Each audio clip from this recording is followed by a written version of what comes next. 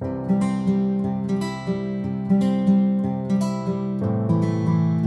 this video, we will study about human brain and its functions. The human brain is the central organ of the nervous system, and with the spinal cord, it makes the central nervous system or CNS. The human brain is the command center for the human nervous system. It receives signals from the body's sensory organs and outputs informations to the muscles. The brain consists of the cerebrum, the brainstem and the cerebellum. The human brain has the same basic structure as other mammal brains, but it is larger in relation to body size than any other brains. It weighs about 1.5 kg in humans. The average male has a brain volume of 1274 cubic centimeter. The average female brain has a volume of 1131 cubic centimeter. Human brain contains about 86 billion nerve cells or neurons known as the grey matter. It contains of billions of nerve fibers, axons and dendrites or the white matter, right hemisphere and the left hemisphere, and it is joined by a bundle of nerve fibers known as corpus callosum.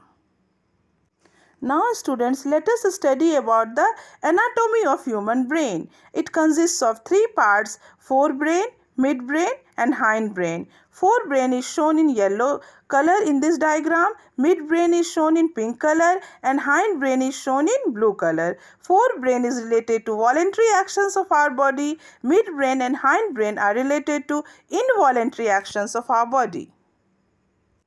Now let us discuss about forebrain. It consists of cerebrum, thalamus, hypothalamus and pituitary gland, and it is related to the voluntary actions of our body like thinking, singing, memory, emotions, hunger, sleep, fullness, etc.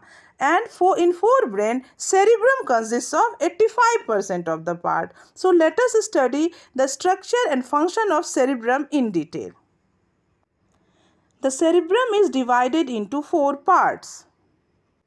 The four parts of the cerebrum are known as lobes, four lobes, and their name are frontal lobe, parietal lobe, temporal lobe and occipital lobe. Frontal lobe, it controls the problem-solving, intellectual activities, attention, judgment and behavior and muscle movement. The temporal lobe, which is shown in green color, is related to visual and auditory memory. The parietal lobe is related to pain, pressure, touch and visual functions. And the occipital lobe helps in recognition of color, words and movements.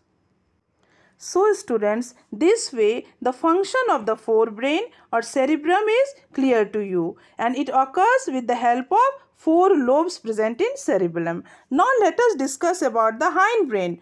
Hindbrain consists of medulla oblongata, which is related to certain reflex action or life-giving involuntary actions of our body, whereas cerebellum is related to balance and motor memory. Now let us discuss about the midbrain. Midbrain is the beginning portion of brainstem and it connects forebrain to the spinal cord, and its functions are certain involuntary actions like vision, hearing, motor control,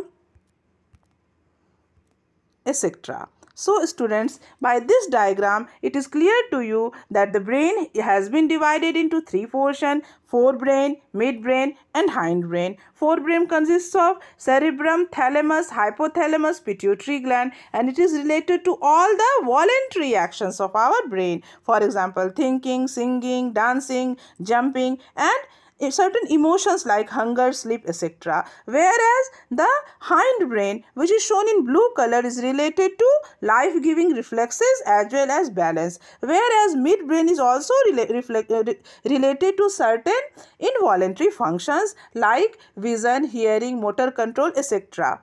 This way, I think you have understood nicely the structure as well as functions of brain. Thank you.